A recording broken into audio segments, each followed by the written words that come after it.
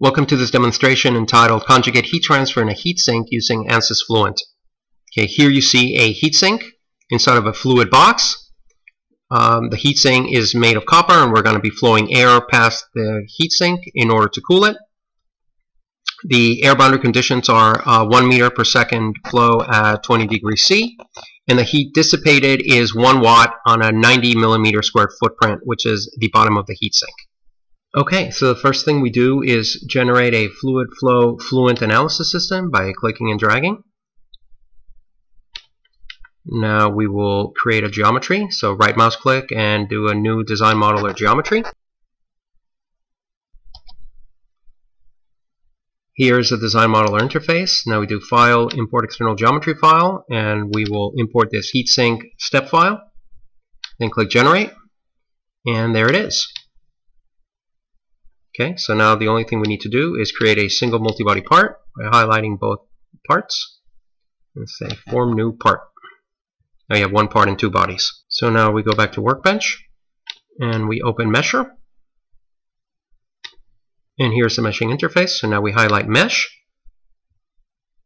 and we are going to expand the sizing. We're going to do we're going to do Proximity. We're going to do Fine. For the relevance center, we're going to do, for assembly meshing, we're going to select cut cell. And then for the growth rate, we're going to select 1.05. Now we right mouse click and do generate mesh. Okay, so here is your cut cell mesh. Let's look at the statistics. Let's look at the mesh quality. Using mesh metric of skewness, you can see that the maximum skewness is 0.84226, so that's pretty good. Okay, so now what I like to do is assign name selections. Create name selection, call that a fluid. Spin this. In the heatsink, I'm going to make a solid. Okay. Now let's do the surface boundary conditions. This is my inlet.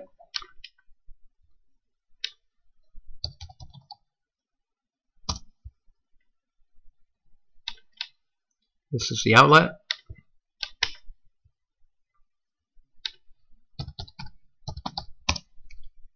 Let's have these faces be symmetry boundary conditions.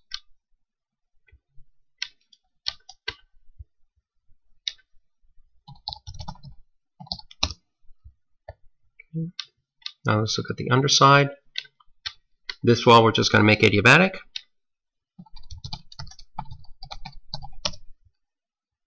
And this is the surface where we're going to be assigning the heat flux. So we'll just call it walls heat flux.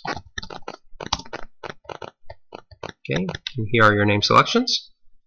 So I think we're good to go. So let's go back to Workbench, update the mesh. Get the green check mark, means everything is correct. Now double click on Setup. That'll launch Fluent. So since we're doing heat transfer, it's always good to run double precision. We're going to run parallel on 4 CPUs. Now click OK, and this launches the Fluent interface. Okay, so now let's define the physical models that we're going to use. Going to be turning on the energy equation, and we're going to be running turbulent. So we're going to select K epsilon realizable. Click OK. Now for materials, we're going to be using air. For density, we're going to be using incompressible ideal gas. And for viscosity, we're going to be using the Sutherland 3-equation model. Click OK. Now going into the Fluent database.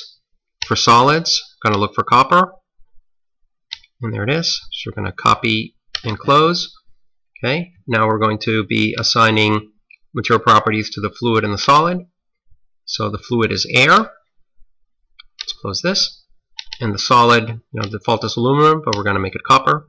So there you go. Now let's assign boundary conditions. For the inlet, we're looking at 1 meter per second.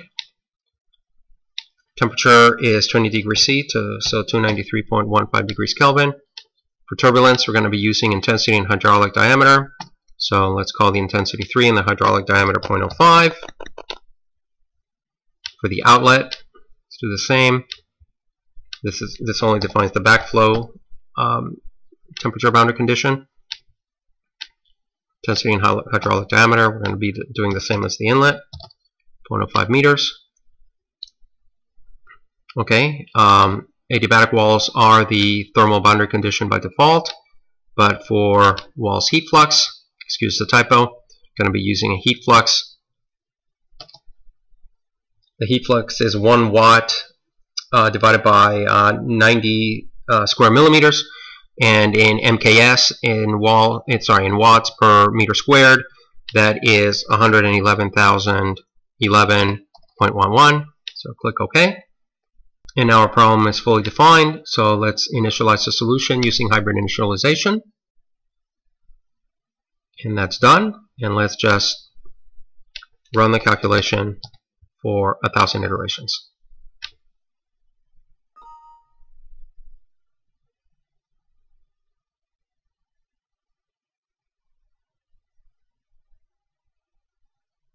So the solution hit the default convergence criteria in about 150 iterations.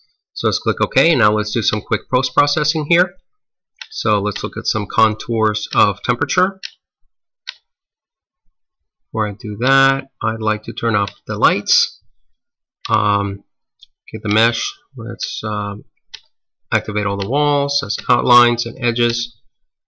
So that's what it looks like. Now let's do turn off global range, and let's turn on all the walls, and let's do 40 contour levels. So that's what it looks like. You can see that the maximum temperature is 325 Kelvin, or about 52 degrees C.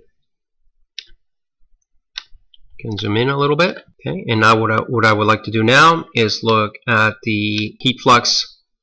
So there you can see that the maximum heat flux occurs as you would expect, the leading edges of the heat sink, and that the efficiency of heat transfer drops off pretty substantially as the boundary layer grows inside of the heat sink. This concludes this presentation. Thanks so much for watching.